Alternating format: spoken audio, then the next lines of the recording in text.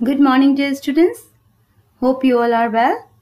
Today I am going to teach you a new chapter, chapter 4, that is being a good citizen. Students, when a person performs his duties towards the country and thinks about the welfare being, and he is called a good citizen. A good citizens care for private as well as public property. You know that a good citizen should be responsible, then only he becomes a good citizen. A good citizen is someone who participates and in the functioning of the society, and he or she is aware of his surroundings and fulfills his or her duties towards the society and as well as the country. A responsible citizen has various social and moral responsibilities. Okay? Responsibilities of a good citizen are: he or she must respect national symbols such as the national flag and the national anthem. Then after respect national symbols, already I explained. Then after they have to pay taxes regularly and vote responsibly during the elections, preserve public property, follow the rules and regulations of the country, and conserve the environment. Then after taking care of private property first. Public property and private property. We have to take care of both. Okay? Student, private property is what that belongs to you. You have full right over it, like your pencil, books, etc. And nobody else can use them without your permission. You take care of these things and maintain them properly.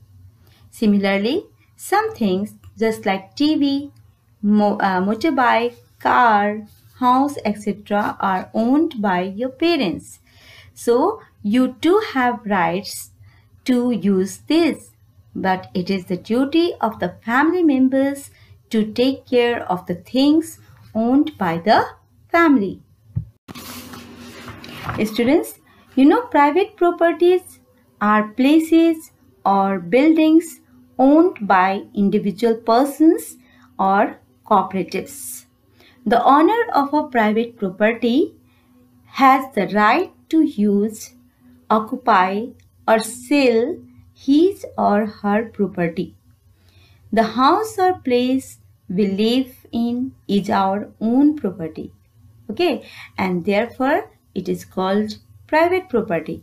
Just as we protect our things, and our property, we should also protect our public property.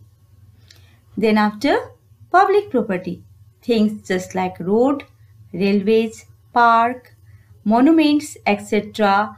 are not our personal property. They belong to the state or central government. Okay, वो कैसे belong करता है? वो state से या फिर central government से belong करता है. So these are called the public property. Public property belongs to public, and public refers to all the citizens of the country. Yes, so public property is there for you to enjoy the benefits. Therefore, you should take full care.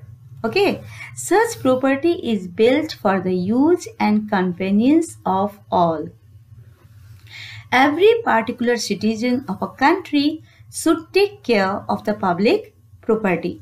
Let us take the case of school. You can take the case of your school. You can call your school that my school. You are right in saying so, because a school belongs to all the children who study there.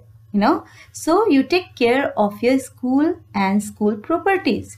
Similarly, you should consider the public property as your property and take full care of it. So the maintenance, protection and preservation of the public property is the duty of every citizen. Yes. Public properties are places and buildings owned and taken care of by the government. They are called public properties because they have been established for the use and benefit of the people. The government maintains and take care of such type of properties, and these include just as road and bridges, then after public transport, old heritage buildings just like monuments, museums, trains, buses, railway stations, bus stations, airports, government hospitals and parks. Yes, the Red Fort and the India Gate in Delhi, Taj Mahal in Agra, Victoria Memorial in Kolkata, and other such places are public properties and which are looked after by the government through various organizations. Okay? Individuals cannot buy or sell this type of public properties. Okay. Thank you, students. It's all for today.